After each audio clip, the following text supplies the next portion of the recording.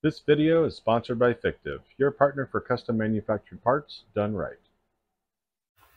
Hey everybody, how's it going? Welcome back to the channel. So tonight we're going to do a quickish tip on Orca Slicer. We're going to be talking about organic tree supports.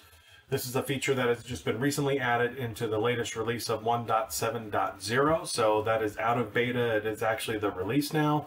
So if you're interested in picking that up, I'll leave a link down below where you can go grab it. But also if you go up to your if you're already running it, if you go to File and Help and say check for updates, it should automatically come up. If it doesn't already, every time you log into this thing, it was notifying me like crazy.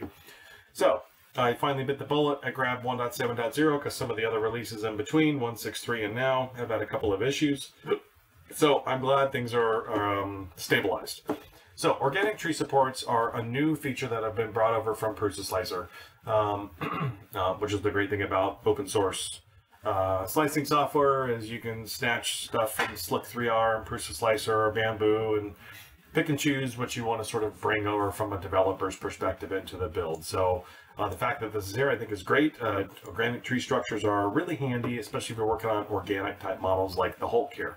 So I remember way back in the day, it feels like a million years ago now, when Kira came out with tree supports, I used a version of this Hulk model, or this Hulk model essentially to test that out in a video like feels like a million years ago now. So it's a great model to do it on. You know, it's a ton of detail, it's fantastic, and it's perfect for doing tree supports. So here's how we're going to do it. We're going to turn on. We're going to look at there's two methods. So they have turned on, so we have the automatic tree structures, tree supports, and we have the manual tree supports. We'll talk about both. First off, we're just going to make sure we're talking about the auto stuff here, and then some of the little tweaks and tunes you can do to sort of optimize what and where it's doing things. And then we'll talk about some of these features and some of these settings. We probably won't go into like crazy exhaustive detail, but I'll give you the highlights on like the important ones. So bring in your model. Over here on your processes tab, you want to make sure you're on your support tab. You want to make sure you have enable support checked. Otherwise, you'll be doing none of this. Under type, you're going to want to pick tree auto. So, and then under style, you're going to want to pick organic. So prior to 1.7.0, you had these top 4 selections. Now we have organic in here as well. Not a huge difference between like tree hybrid or tree strong. I mean, a little bit of a difference, but in the organic structures, I think there's a reliance more on the tree trunk merging up to branches, and I think that saves some time and some filament and some print time things like that. So anyway, it's a cool feature to do. The threshold angle, right? So that is the angle of the feature that it's going to support, and this is something that you can actually tweak and tune a little bit. I think it's probably behoove you to tweak it a bit. Otherwise, you end up with lots of branches and spots that may not require support. So why don't we go ahead and just slice this now. Then this takes a second, so I'll probably pause. So here we go, we're all set here. So we have the organic tree supports generated here, and you can see there is lots of sort of alien face sucker activity going on here, lots around the fingers, which is great. Maybe a bit of overkill, especially down here like around his legs and up in his hoo-ha. All that good stuff. So it's a little bit overkill. I'll show you how to tweak that in just a second. But why don't we go through some of these structures? So first layer density is specifically around the density of this very first layer of just your support structure. So remember, everything in Orca and most slicers is relative to whatever tab or setting you're on. So if we're in the support tab and it's asking you about first layer density, it's talking about the first layer of the support. So if we go ahead and roll this all the way down, that 80% is in reference to whether or not these lines are close together. Is there some spacing in there, things like that. So at 80% density, it's like 80% infill, right? So there's going to be some space in between there. Not all your lines are going to be touching. So that's all that does. On the build plate only, that's what I have specified. So I don't want supports coming off an arm or a leg to support something else. In this case, I've told it to only do build plate. And I think that really works out the best in these organic tree structures if you can get away with it. Support critical regions only, remove small overhangs. Those are all pretty self-explanatory. Raft layers, so same thing, raft layers. Do you want your supports printed on rafts? Totally up to you. I generally don't. I use that sort of textured build surface. Things kind of stick to that really well, like glue, and it's easy to pop off. So I don't have a need to use raft structures. Depending on your build plate, you may want to.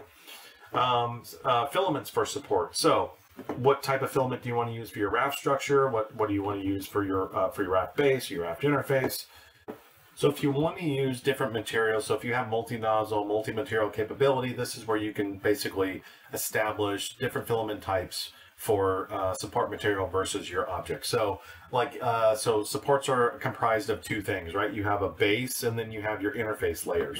So what that gets into is like the actual support slash raft interface layer. So those interface layers, you can actually specify that as a different material. So if you have water soluble material, things like that, and you select this as a different type of material that you've specified in one of your other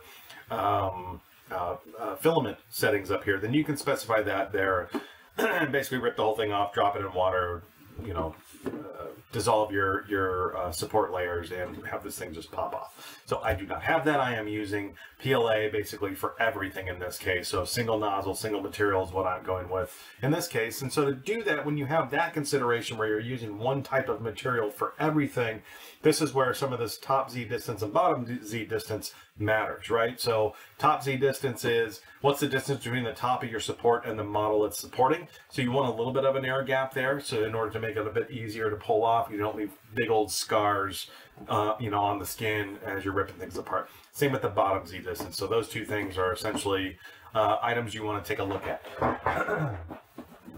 You have lots of options around your pattern spacing and pattern angles, things like that. And then you have your top and bottom interface layers. So the interface layers are the layers of your supports that are touching the model specifically. And you can find out what those are because they're a different color. So you can see the lime green here for the base supports, and then down in here, these interface layers that are actually touching the object are this dark green support interface. So I specify two top layers of those supports. So I want to call the top two layers support interface layers. And those are printed with slightly different settings, typically maybe a bit more solid than the rest of the material, and that just helps with supporting the structure. So that is up to you if you want to use one, if you want to use 10, but you know, I generally in that case, less is more, but not none, if you catch my drift. Normal expansion stuff, you know, how far do you want your supports away from your object? So I've got it at 3 millimeters. So that's essentially saying, you know, when you're printing out here, keep the supports 3 millimeters away. This is really dealer's choice. You figure out what works best for the model you're printing, but that's what that means. Don't support bridges. We've covered that before. So if you intentionally are printing a bridge, like just something like Golden Gate Bridge, right? And you've got a bridge, and you can say, hey, don't support the bridge. No, horrible example. In that case, you'd want to support the bridge. But if you're doing something like a temp tower, where you've got a temperature tower and you have bridging in between, and you're testing a filament out to find out what temperature, what bridge settings, what cooling settings allow for your best bridging to occur, then you would not want to support bridges. In that case, you'd say don't support bridges. And then you have to reslice. Oh, I wish I would have done it. This is really a memory hog, and I have it's a decent machine. Tip diameter, this is a relationship to the tip of the trunk, right, or the tip of the branch. How thick is the tip of the branch that you're printing? The distance of the branches between themselves, so 1 millimeter. Branch density, 30%. You can tweak this up or down.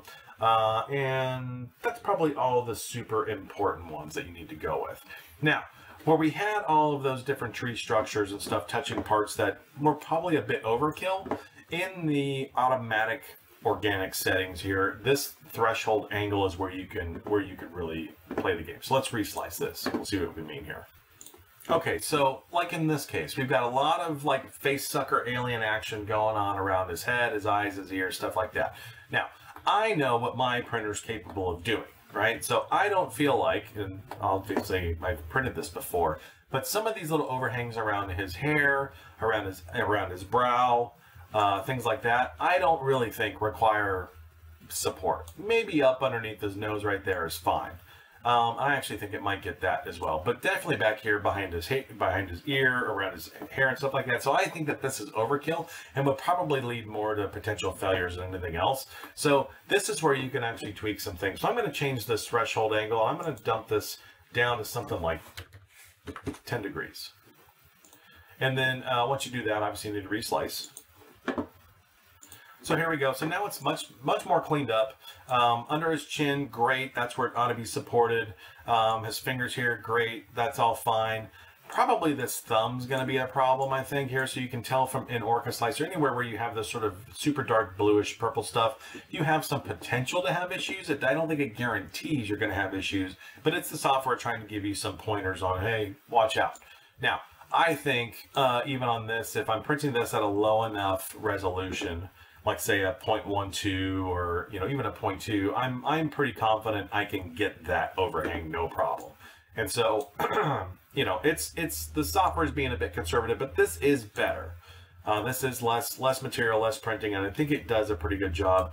Probably up here again, I think overkill. Like I know my printer's capable of hitting that overhang just fine if we're printing something like a 0.2 or even a 0.12 on a 0.6 nozzle. So the other way that you can sort of tackle this, I mean, again, you can continue to play with the thresholds, but then you could be leaving out other areas like we've just seen where now you want support. So we tackle that using the manual tree supports.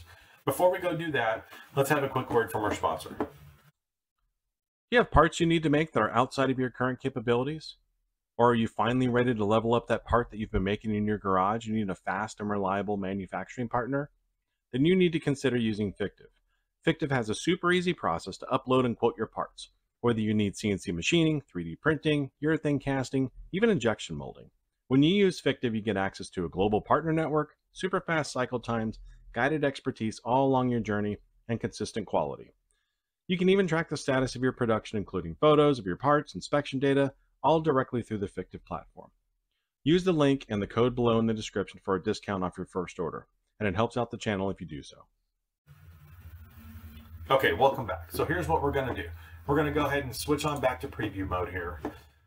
And now we're going to swap this over from tree auto to tree manual. And if we slice right now, nothing's going to happen, right? Nothing's going to happen. It's just going to slice normal. It's going to generate it. So you can see here, right, there's no supports, right? So you've told it you want to do manual. So what you really need now to go back and do is hit prepare, click your model. You want to come on up here to the support painting mode. And this is where you can paint the portions of your part where you know you're going to need it. So you can say, hey, overhangs only, like we can start there, or you can paint certain objects. So we want to paint there. We want to paint these fingers a bit. I do think I probably want one underneath that thumb, here for sure. Let's paint all that. Oh, Control Z that. Come on outside. You can specify here what you want to do. So underneath his chin for sure, I want something, and maybe I'm going to put one little boop on his nose, just for funsies. I really think the rest of this, my printer can probably handle. So now if we go and we slice the plate from here, now we'll get a new result based on what we did. So there we go. Now it's really trimmed down the amount of supports, right, based on what we told it. It's doing its best based on the branch and tree structure that we've identified. So it's just hitting the areas that I have painted in the painter. And you can see here, of course, the dark layers are your interface layers. That is there to hopefully make these things pop off a little bit easier. I don't think it's ever really going to be to the point where it's going to pop completely clean. I don't know, your support interfaces may be way more dialed in than mine, but with any organic structures like this, it's going to be tough. You're going to have a bit of cleanup to do, and that's part of the fun sometimes. So and the nice thing it does let you do too is identify, in the preview, identifying these dark bluish purplish areas where it is still telling you, hey, maybe you should consider support. And then you can make the judgment call on if you really still do need to do that. So again, like under his eyebrow right there, it's not required for my printer. So there you go. That's the organic tree supports. I hope this is useful to somebody. It's a really slick feature. I hope you try it out. Once again, don't forget to check out our sponsor, Fictive.com. Use the promo code Fisher3D to save 10% on your first order, and it helps the channel if you do. Thanks a lot.